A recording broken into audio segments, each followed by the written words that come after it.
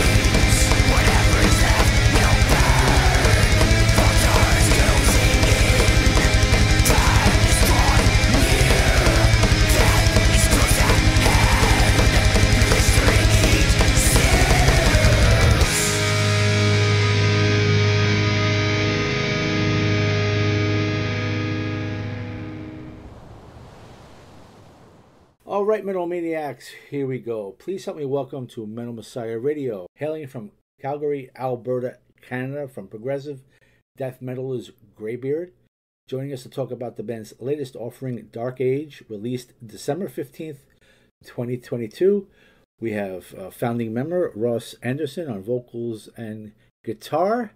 And you have a four-piece consisting of Amanda Bourdon, bass and vocals, Casey Rogers on drums, and Guy Onraet on guitar. Thank you. And welcome to the Metal Meltdown. Thank you for this opportunity. Yeah, thanks, man. It's great to be here. So let's learn all we can about your killer band. I enjoy your sound of this latest offering, and it's really great. When did the band actually form, and who selected Greybeard as the band's name? Like, it's kind of a weird story because it started out as kind of a bedroom project for Casey and I. I had some songs roughly put together, and I needed I wanted to record them, and Casey actually is a really, really good sound engineer, and he knows what he's doing as far as recording goes. So he helped me out and programmed some drums and played some bass, and yeah, we did an EP, and that was fun. And that was probably, I think that was 2016 we did that. And I actually, coming out of that, I met Guy through, he was actually a guitar instructor, and I started taking some lessons from him because he can absolutely shred. And I wanted to get better at my lead guitar chops, so I was taking some lessons from him, and I played him the Greybeard stuff, the first EP, and he was like, "Yeah, man, you guys are really good." So next EP we did, I got him to do leads on it, which was great. And from there, Casey's actually in a relationship with Amanda. They're a couple, and they have been for a long time. So I knew Amanda from working with Casey, and she was like, "Hey, I play bass. You should we should maybe start playing shows." And then he and Amanda both kind of started working the angle on, "Hey, we should be a band. We should play shows." And so I think it was 2018 we decided to start playing shows, and yeah, we just started playing shows, and then we recorded Oracle, which was our first album. Or sorry, we had one more EP after that, and then we did Oracle in 2020, and then yeah, Dark Age just a few months ago we released. But yeah, the band is basically, it's kind of evolved that way. It's called Greybeard because I've got a very gray beard, and it was originally my kind of pet project. So I just was like, oh, I'm going to call it Greybeard because that's kind of the vibe I got with my gray beard. But yeah, that's the story. I see. And Dark Age really is a kick-ass album. I like the vocal differences. I see. Amanda has the clean vocal, and it's you with the harsher vocal, and it makes a very good sound together. I enjoy the music. And this was self-released, or are you working with a label? Self-released. Yeah, we've just basically put it out ourselves. We did Oracle. We had a Canadian label put out some vinyl for us, but they weren't in a position to work with us again. So we just released it. We have some CDs and cassettes, and then obviously on digital streaming as well. But yeah, it's self-released at this point. And you write most of the music, or you do it all yourself, or does everybody contribute?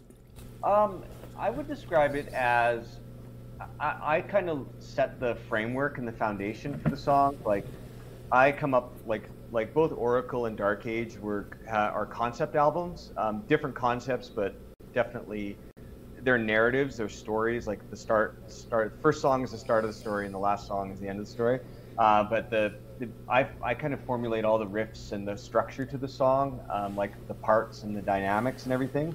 But yeah, everyone writes their own parts. Like I don't tell Casey how to play drums or Guy how to play the solos or anything. Like we collaborate on stuff. Like there'll be, like obviously there's some back and forth on like sounds and mood we're trying to create. Amanda and I collaborate more on her vocals. I know, like when we recorded Dark Age, like I don't know how familiar you are with the songs, but that whole beginning to the song Dark Age, the last song on the album, like there's this really beautiful haunting vocal sort of harmony she does to intro it in. It's really, I love it. It sounds amazing. We actually just did that in the studio because I kind of had it in my head. I could hear it. And I'm like, yeah, we should try this. And she's such a good vocalist that I know that she can just do it. I'm like, yeah, we should just try this. And then she did it. I'm like, that's amazing. Then we just layered harmonies on top of it, and it turned out great. But yeah, it's kind of like I lay the foundation, and then everyone kind of brings their own sort of flavor and musical composition to it. So Dark Age is a concept album? Yeah, it is. Yeah. Oh, right. Yeah, and it's sort of a near future post-apocalyptic sci-fi fantasy story, but to me there's a couple layers to it. Like it's very much a reflection, for me anyways, of like not necessarily where the world is going to head, but it's sort of like a scenario of like, this is potentially what could happen with, climate change and sort of socioeconomic issues and geopolitical issues in the world, right? There's a lot of tension right now, and sometimes it feels like honestly like everything could just kind of crater and collapse. Yeah. but it sort of plays out that narrative of like what would happen if, right? And so it starts with a sort of a young boy who's watching the world collapse around him, in a much more dramatic way than we are now necessarily, but and then it fast forwards like 20 years where it's more of dystopia, like it's literally like humans fighting for survival, fighting amongst each other, like, and he starts to lose his mind. So he starts to lose his grip on reality, and that's sort of the next layer of it is this sort of his struggle with maintaining his sanity and his journey into madness. And yeah, so that's kind of the gist of it. It has a really kind of bleak ending to it. It's funny, because the last album we did, Oracle, it was like a Dungeons and Dragons module, because I'm a D&D player, so it was basically like I kind of imagined a module in my head. I'm like, oh yeah, I just write a song like that, or write an album that sort of matches sort of a module. And I applied the same sort of thinking here, but it was more of a science fiction bent to it, or like this sort of post-apocalyptic piece. But it's funny because I wanted to ensure that, or I wanted to, like, I was having trouble connecting the story with this one, because Oracle, it seemed very obvious to me. It was like, yeah, I can pick out the story if I read the lyrics. This one, it's a bit more abstract, I guess. And I was like, man, I know what the story's about, but if you're just reading the lyrics, you might be like, I don't see the connection. So on a whim one night, I wrote a graphic novel script, and I found an illustrator, and anyone who buys the album on Bandcamp will get a download of the graphic novel as well. So that's sort of a cool added bonus. That's awesome. And I was looking for videos actually for this offering. I didn't see any on your YouTube channel, but they're definitely they are out there. Where could I find them? Oh man, if you search Greybeard and then the name of the song, I think we have lyric videos for Boreal Decimation, Dark Age has a video, Vultures has a video. Just let me check my folder here one sec. All right, thank you for that information, because I was looking for Greybeard and I saw there was like I guess you call it music, MP3 type of, if you want to call them videos, audio videos. But I was looking for like other kinds, like you said, lyric video or music videos. I didn't say any on the Greybeard page though. Maybe there's another one. There's a couple. You know what's funny? Because I think there's a couple different people publishing stuff. I know we went through CD Baby to do our distribution for our CDs. And I know they publish stuff automatically to YouTube, so that's probably where you ended up. Let me just, Anyways, if you search Greybeard, we're out there on YouTube. You might just have to dig a little bit. Okay, well, I have to look for the exact song, I guess. Okay. Yeah. Thanks for that information, because I wasn't looking for exact songs, just looking for the band and seeing what they had available. I didn't really see anything on the Greybeard, what I was looking at anyway. But now I'll look deeper. Thank you for letting me know about that. Worries. But let's talk about the production of the album, as far as if you could tell us what studio this was recorded in and who was responsible for mixing, mastering, producing. Yeah, for sure. So this was recorded here in Calgary by Colossus Audio Productions. A buddy of ours named Scott Oliphant did it.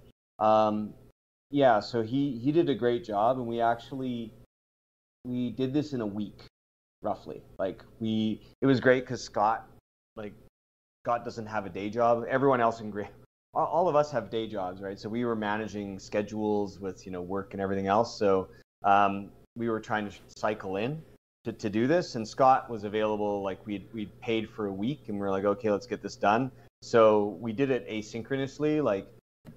Casey went and did all the drums on the weekend that we started. He got them all done. He just nailed it. And then Guy started in on the Monday, sort of late morning, early afternoon. He went in and started laying down guitar tracks. I would go in the evenings and lay down guitar tracks. Amanda would come and do bass in the evenings as well. So it was all sort of the only people only Amanda and I were ever at the studio together. I think everyone else, and I think Casey and Amanda were there together at one point, but everyone else was there by themselves. So it was very synchronous, but it worked out great because we were able to get it done really quickly. Because if we, we had really well done scratch tracks to play to, so we were able to like guide the drums that way and then guide guitars that way and everything. So it all worked out really well. And Scott did an amazing job. He did the mastering as well. Like, yeah, I think it's a really nice recording. It's nice and bright, and it's not overly loud. Like, it's not winning the loud contest, but it definitely is got some good aggression to it and some nice dynamics and stuff. I definitely am enjoying it. He did a great job for you. I'm sure you're very proud of him. I could tell. Yeah, absolutely, I am.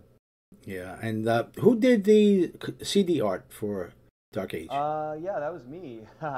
So. Oh yeah.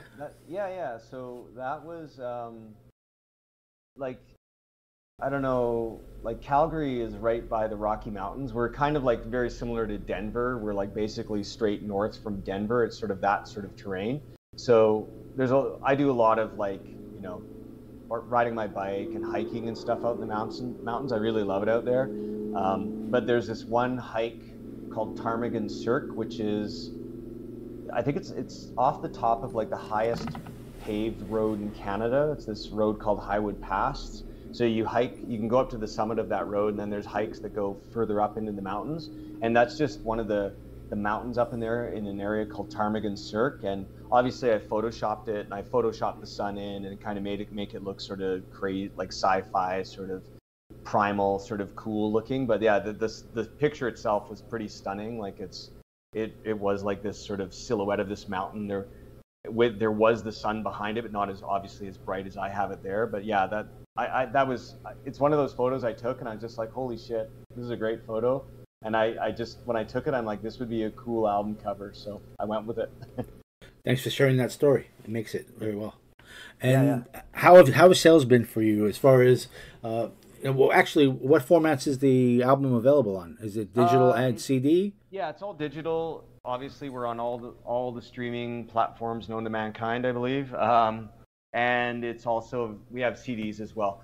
Sales haven't been great. I mean, I'll be honest, like the metal community, metal scene there's a lot of really good music and good bands out there. So it's pretty tough to kind of find your foothold, I think. But I mean, we've had it's been fine for us for an indie band from Canada who, we don't tour or anything. So it's not like we're getting any sort of a lot of big exposure to new audiences. So yeah, it's been good. Like, I'm not disappointed with it, but yeah.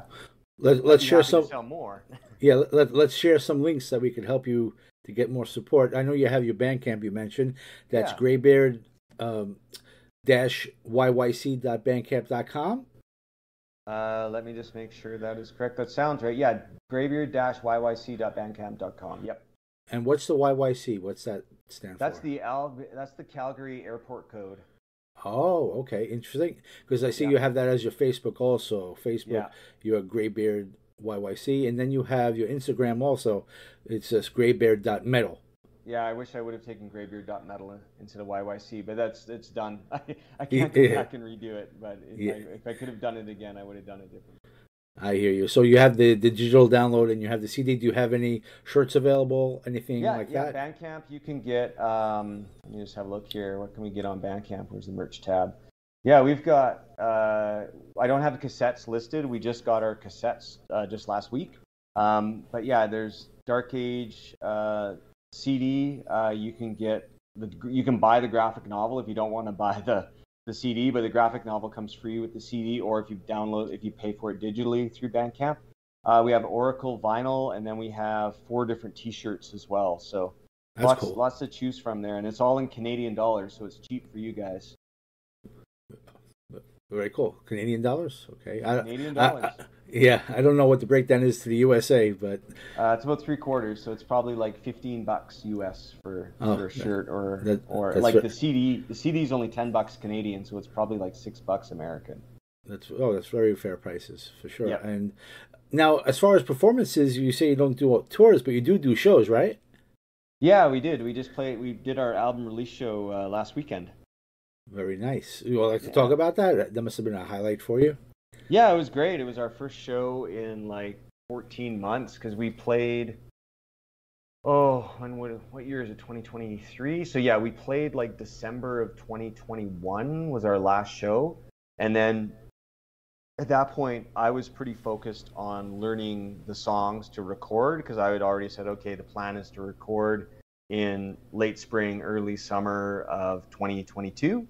Or it was spring, really. Let's record spring of 2022. So we played the show in December. We kind of shut her down, got to rehearsing, did the recording. We were getting offers for some shows over this time, and I had basically said like, no, I don't want to play until we have this album done and we have some new songs to play, because we'd been playing on Oracle songs because we were playing Oracle songs for probably a year before the album came out, because we had the song sitting and then we finally got around to recording the album. So we had played Oracle to death, and I was like, okay, we need some new stuff. Yeah. Anyways, yeah, we did the recording, and then I got pretty sick with COVID, so. Oh, sorry to hear that. Yeah, I mean, yeah, it sucked, man. But yeah, and it kind of slowed things down a bit, and then we got the CDs in, like, I think it was November or something, and we were gonna do a release show, and it was kind of like we could have done it in December, and we're like, December, it's gonna be, people are thinking about Christmas, and so we just were like, let's just wait. So we just waited till the last weekend, and yeah, it went great. It was a good response. Sold some stuff. Really strong lineup of bands. We played with 3 other bands, so it was a pretty late show for us. But yeah, it was fun. Our drummer, actually, Casey, he played in the band that played just before we went on, and they're called Mares of Thrace, and they're a really good band. So it was a great show. And then there was 2 other bands, Owls and Eagles and Balragath, who also played. So it was all local bands, and there was a really, like, pretty decent turnout. People were into it. So yeah, it was fun. Were they all death related bands, death metal bands? No, not really. I mean, Owls and Eagles they're more of a doomy, I'd call them probably a doom band. And then Balragath is more similar to us, sort of more death metal-y, prog feel to them.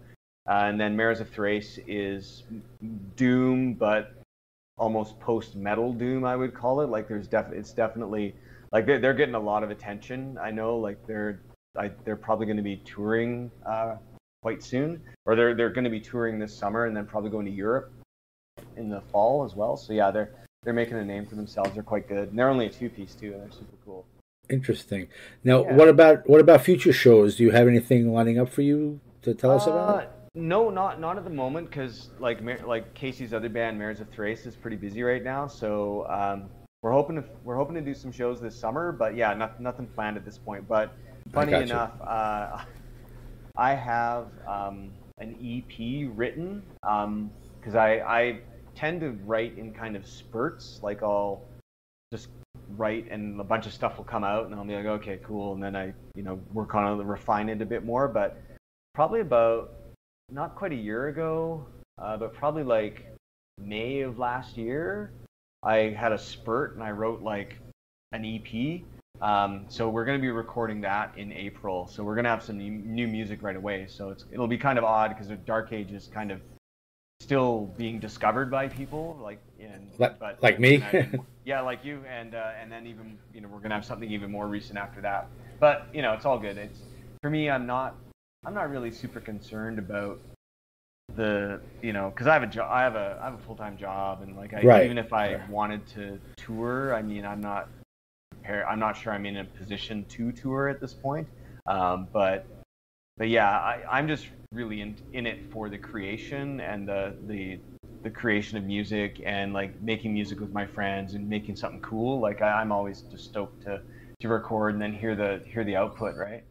I got you. Yeah, thanks. Yeah, I appreciate what you're saying there. And you were mentioning about the lyric videos. Do you know how many lyric videos you have out there? And yeah, man, I can give you some more details. I was just looking up my YouTube channel. Unfortunately, it's not an easy URL to remember. But yeah, if you search at greybeard.heavymetal on YouTube, you should be able to find us. Okay, thanks for that.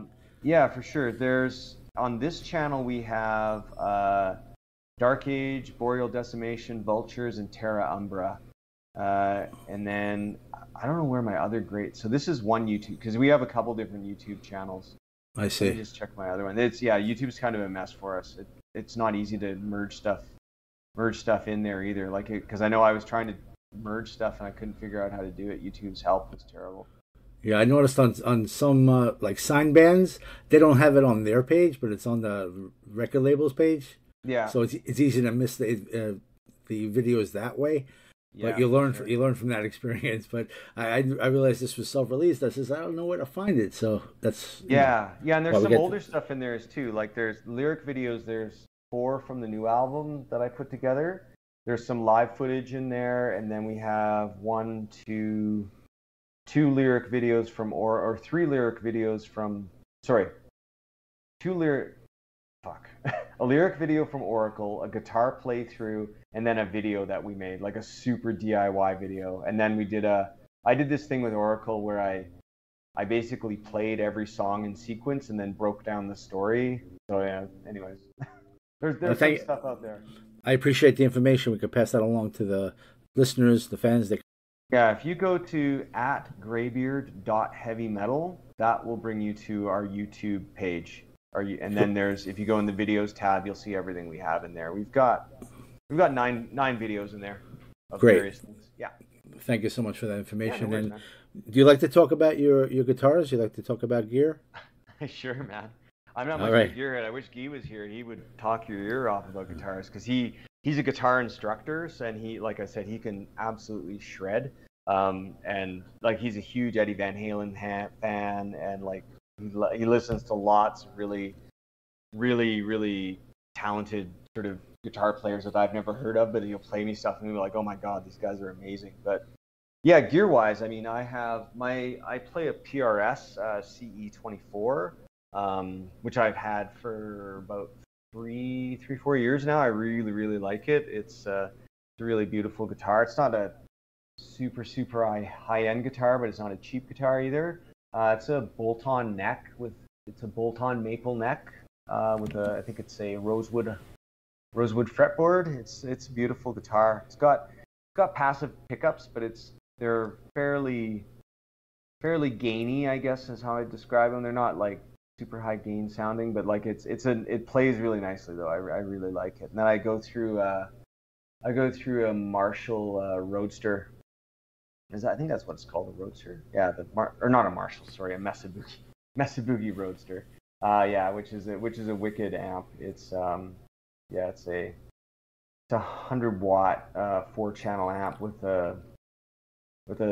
it's called a modern metal setting on it. So it's got a super high gain channel. Channel 4 is super high gain, which is where I spend most of my time. And it does really nice clean tones as well, and it comes with its own reverb, so it's a really versatile amp, which is really cool. Then I just play through a Messabugi 212, and then Guy uses a Fender Strat, like an 80s era Fender Strat, for playing live, because we do have some songs with a whammy bar in them. But he also uses a Gibson Les Paul for a lot of the studio work, and he's got a Soldano amp, I think that's his preferred head. He also has an 80s era Marshall JCM 800, which is I think that's the amp we used for recording Dark Age, actually, because our Scott, the guy who did the recording, we use our amplifiers for guitar tones, but then we'd use a modeler for the cabinet. So it's not that there was no miking up of cabinets in the studio. It was all done through a modeler. But then he was able to reamp, because I recorded with my Messabugi, and Guy did it with his JCM 800, and then I think Scott reamped all my tracks through the JCM 800, because that's the tone that we liked. Yeah, like he's got those are his 2. I think.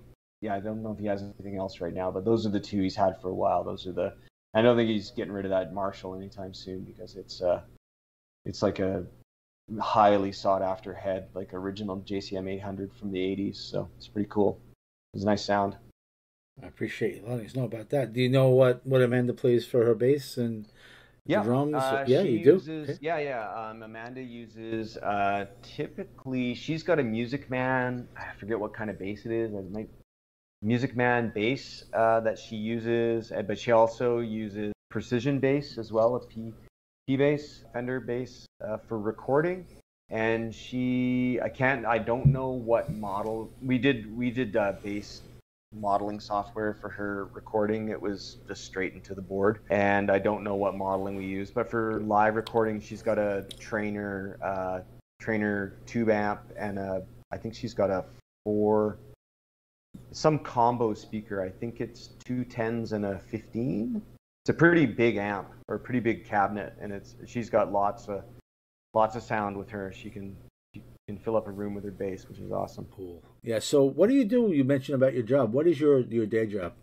I am a UX design manager with a software company. So I do computer build. I help build software interfaces. I see. That's And I manage designers who do it. Actually, I don't do necessarily a lot of design work myself necessarily, but I manage designers who do it. I got you. And are you affiliated or associated, I should say, with any other bands that you'd like to mention? Not myself personally, no. This is just it for me. I have like my job's quite full time, and I have a couple kids and a wife and a dog, and I've got a whole other life to me that needs attention as well. So yeah, this is enough for me. One band, because yeah, it's enough. I got you. And at this time, would you like to say anything to the Greybeard fans out there? Yeah, just thanks for listening. I'm hoping you're liking the tracks. Yeah, just keep on listening, and drop us a line if you want. You can get a hold of us through our Bandcamp page or through Facebook. Like, we're pretty responsive, so if you want to drop us a line, let us know what you think or chat about something, we're happy to talk. Okay, that's great. Thank you so much, Ross. And thank you for spending time with us tonight on the Metal Meltdown on Metal Messiah Radio and teaching us more about Greybeard. I appreciate your time, and I wish you and everyone in the band a great, successful, and healthy 2023. Now, I've had interviews with bands from Canada, and we talk about COVID. I ask them, how's COVID treated you? And they said, nobody I know gets COVID, and you're the first person from Canada that told me they actually got COVID. Yeah. So it does happen. It does happen. Absolutely, it happens. I got it in Mexico. I was vacationing last summer in Mexico, and I got it there. That's where you got it. Okay, so yeah, it didn't so get it in Canada. In Canada, I got you. Mexico. And then there was still travel restrictions, so I had to stay an extra week. It was brutal, and I was sick, and it was terrible. Yeah, I never understood how why Canada doesn't get it, because it's usually colder in Canada. And that's where it develops. But people I talk to says, "Nah, stop asking me about COVID. Nobody I know gets it." They're like, "Really? Okay." But it's here. Like sorry, go ahead. Yeah, no, continue. I'm sorry. No, I was gonna say I've known I know Guy and Amanda, or sorry, not Guy, Casey and Amanda got it. They didn't get it. They were sick, but not super sick. Yeah. I actually I know quite a few people who caught it. I don't know a lot of people who got as sick as I did. So I'm super glad I was vaccinated and everything else, because I can't imagine if I wasn't, I'd probably be dead. Oh wow! So you had it pretty bad even with the vaccination. Oh yeah. I mean, wow. I was probably, the last booster I had was well over 6 months. So I think, because it's funny, because my wife and my kids, we were all in the same hotel room. They didn't get it. I'm the only one who got it, and they had booster shots I think within 3 or 4 months, and mine was 8 months since my last shot. So I just think my system was more primed to be attacked, because they had better defenses. I don't know. Wow. That's a weird disease though, right? Or a weird sickness, because you can literally have people who are asymptomatic, or you can be dead. The range is massive, and you don't know how it's going to hit you until it hits you, right? You're like, yeah, I don't know how it's going to affect me. It might be I have a bad cold, or I have a cold, or I might be in the hospital. So yeah. Yeah, I don't think it's ever going away. I think it's going to be like the No. flu. You got to get a Yep. flu shot every year. You got to get a Yep. COVID shot every year. That's what I Yeah, think. I just I got my booster because I got home and I was like I was sick for about 2 weeks, and then, or maybe not 2 weeks, probably about 10 days. I got home and I was still feeling pretty rough, and I had lingering symptoms for like probably 4 months. Because Wow. yeah, but my doctor said I just got another booster in just a few weeks ago, actually in January, because my doctor said right now you're good because you've just had COVID, so your body knows how to fight it. But go get the booster in January once it's been about 6 months. So yeah. Yeah, but I'm glad you had the initial shots and Yeah, booster. me This way too. you survived it. Because who knows? Yeah, You know. absolutely. It's a crazy disease, and yeah, you're right. It's totally not going away. We just have to learn to live with it, and people just got to be smart and just stay up to date on their vaccinations, right?